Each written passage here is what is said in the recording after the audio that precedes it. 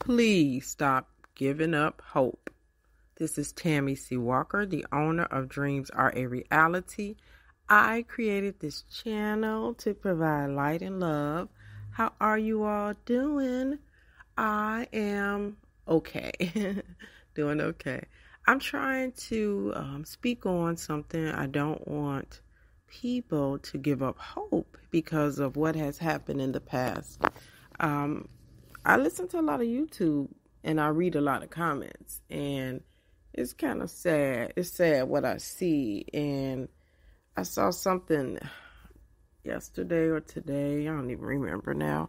But basically, some women, they were saying like there's no hope for a relationship. Like, like it don't even pay to date men because there's no hope.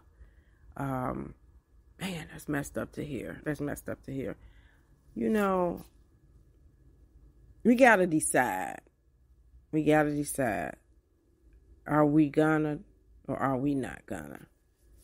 Are we going to throw in the towel and give up, or are we going to stay hopeful?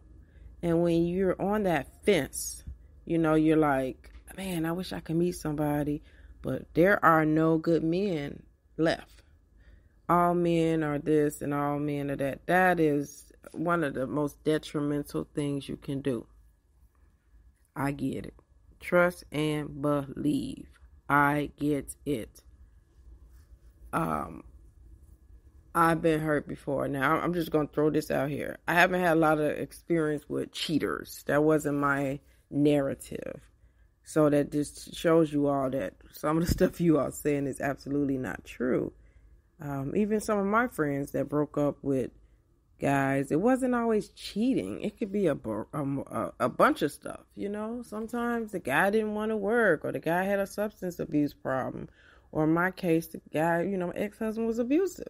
So every story is different, but it doesn't mean that there are not any good people out here. We have to not give up hope.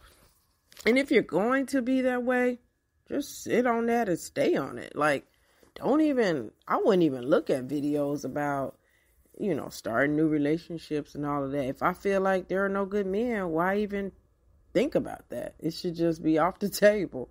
So I guess you got to really decide, do you really believe that? Or is that your hurt speaking? Is that your pain speaking? Have you been so hurt that you don't even see the forest for the trees? And if that's the truth, you feel so hurt, you've been done so wrong, it's not okay. It's not okay, and it's not fair to you that was done to you.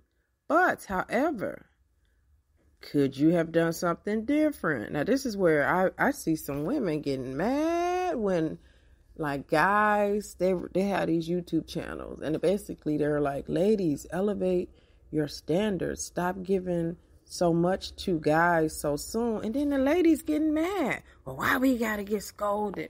And why we gotta get that?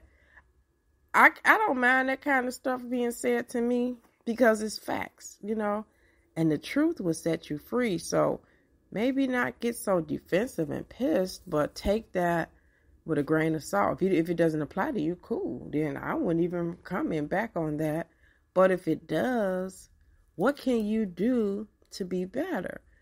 I have learned my time on this earth. Yes. Dating, starting at the age probably 16. And now, you all know my age, over 50. What I have learned is I just get greater later. I just get better and better. I just keep elevating. So if, in my late 20s, after my divorce, 20, not 30, I was in a bitter, dark place, and I was doing everything wrong. And I just kept getting better. By the mid 2000s, 2006, 7, 8, I'm getting healthier. And now I feel great. I feel amazing. I feel like I can get back out there, date again. I could spot BS. I'm healthy enough to say, no, that's not for me. Or, I'm cool by myself, where I don't have to accept less than. So if that happened to you where you were done just wrong, no place to go but up. you have to put a positive spin on negativity. You know, it's some people, they so resilient. They just like blow my mind. They can tell you like, growing up, we did barely have food. My mom wasn't around. She wasn't the best. I don't know who my dad is. Literally, these people kick the stank out of life. Like, they'll have kids. They'll pour their all into their kids. They'll pour their all into their husband or wife. And they don't let the pain of the past define who they are. Actually, they take that pain and motivate them. It's like the Tyler Perry thing. You know, hey, I'm homeless. I've done a lot of stage plays. This is my last hurrah. I'm going to go one more time and then forget it. And that one more time ignited. And Tyler Perry, as we know him, the rest is history. Owns his own studios, hires blacks, you know, who probably wouldn't even got a shot at acting. He gives them a chance. I don't care if you all don't like his stuff. I don't care if some of that stuff is bad acting. Overall, I love Tyler Perry, and his story is freaking amazing. You know, so somebody like that, Oprah Winfrey, went through a lot of challenges, but it did not stop her from being Oprah Winfrey, the billionaire, the lady who put her name on her production company, and the rest is history. And one thing I love about Oprah, you can get on her show, you know, now I think it's, oh God, the one on OWN, where she talked to celebrities. And she'll be blown away by celebrities. She don't act like she too smart or she too good. She'll sit there and be in awe of them.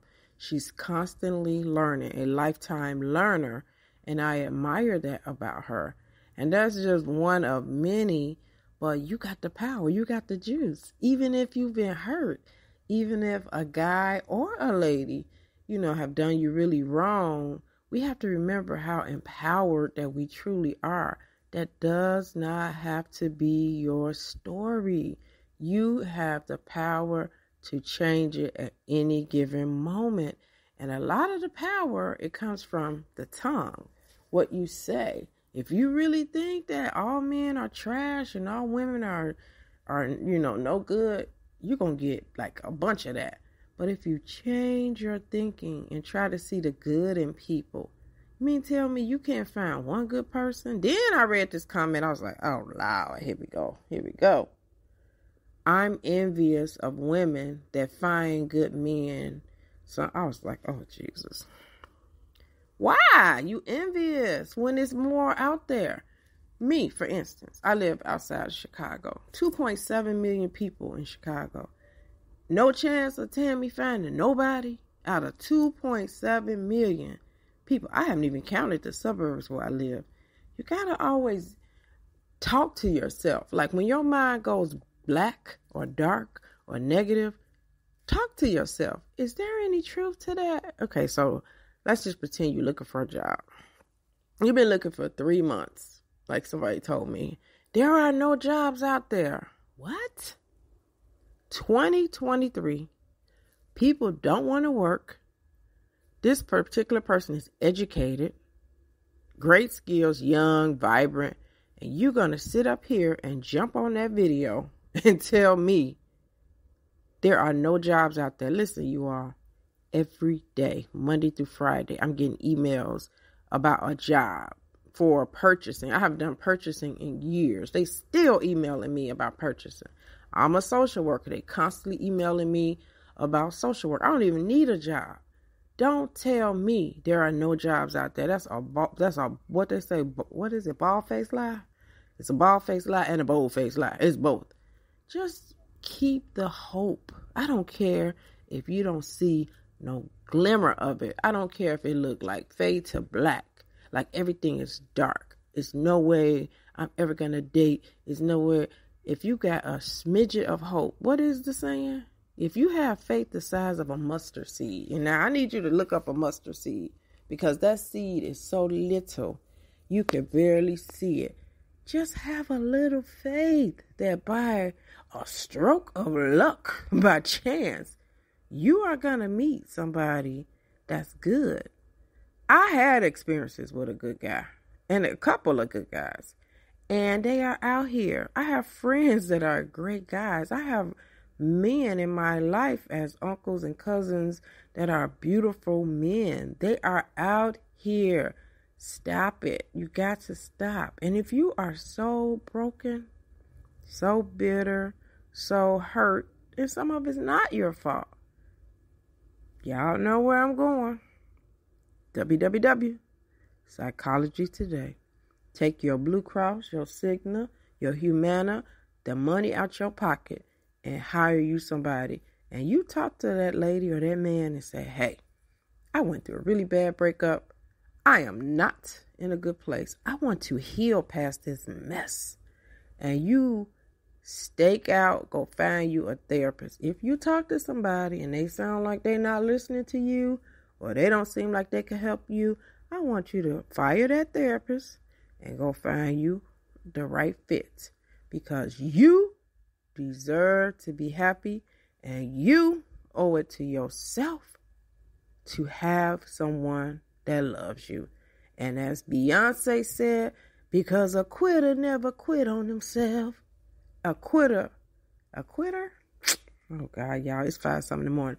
A winner never quit on themselves. A quitter does quit on themselves.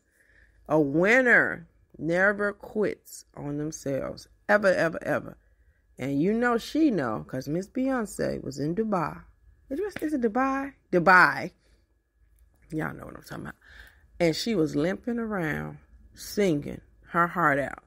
And that lady, Virgos, we don't like you to see us in that kind of shape. And she still look good, limping. She had foot surgery. Poor little thing. But she ain't gonna never quit on herself. Hardest working lady in the show business. Yes, she is. So I hope something I said today helps you.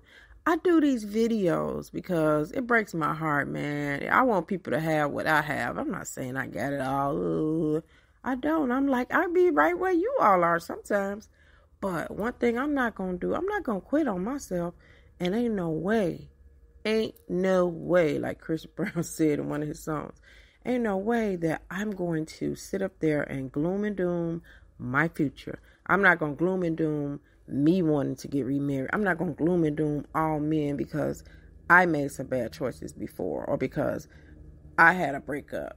It's okay sometimes. People are flawed. People have trauma. Hurt people. Somebody just said this, and this part is so true. If they grew up, the guy or the lady, broken, they grew up in dysfunctionalism, for them to do you bad is nothing, because that's all they know is dysfunctionalism. It's the norm for them. So this is where you got to take responsibility for yourself. You know how you want to be cheated. Oh, God, y'all. I'm sorry, y'all. I didn't sleep good last night, as you all probably could tell. You know how you want to be treated. And somebody was like, oh, these comments was just breaking my heart. How do I know when a man should have access to me? Hello. How do I know? Okay, ladies. A man should have access to you when he speaks to you with respect. He takes you out here and, and I'm not that one. Take me out every week. We're going to have lobster dinner, steak dinner, crab dinner. I'm not into all that stuff, okay? You take me out to a very nice restaurant, okay? Next time, we can go somewhere else. Next time, if it's summertime, we could do a picnic in the park. We can go have some ice cream. We could sit at Starbucks and have a little drink. I don't care about all that. I just want to have quality time with a gentleman. Yes, he does open my door. My door, yep. The car door. Yes, he does. I even have guys pull out the chair, and it don't even have to be my love interest. It could be a freaking uncle that does this kind of stuff for me. A man can have access to you when he treats you with care, and it's been a moment. As soon as you meet him, you don't throw him in your bedroom. So that's the kind of stuff they're talking about. Take your time. Stop rushing things. You telling the guy, you want to come in? Want to come in my house? Why are you doing that? What? So slow it down and show yourself some self-love. Then you will know when a guy should have access to you. You are smart. You are playing yourself. You are very, very, very smart. You know when a guy is not being right.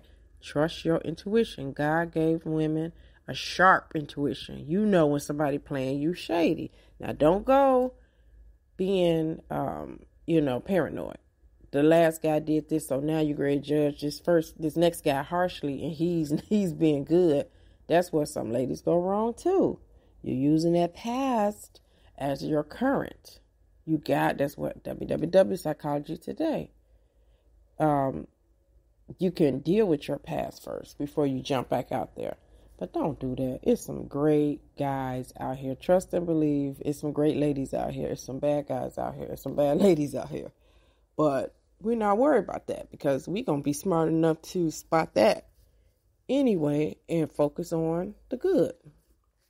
I hope I'm helping you all. I hate to fuss, but I just hate to see people sell themselves short and not enjoying life because they think it's just all gloom and doom, and it's not. It's what we make of it.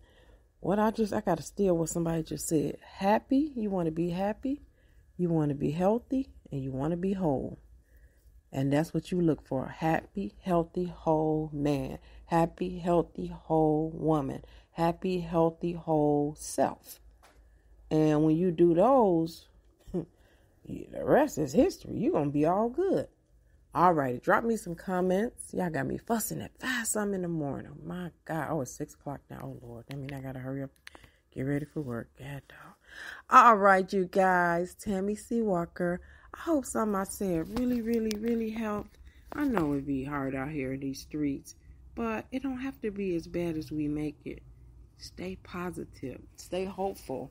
And if you are having, trouble, trauma, you know what to do. I already told you what to do. All righty. Have a good day now. God bless you all. Bye-bye.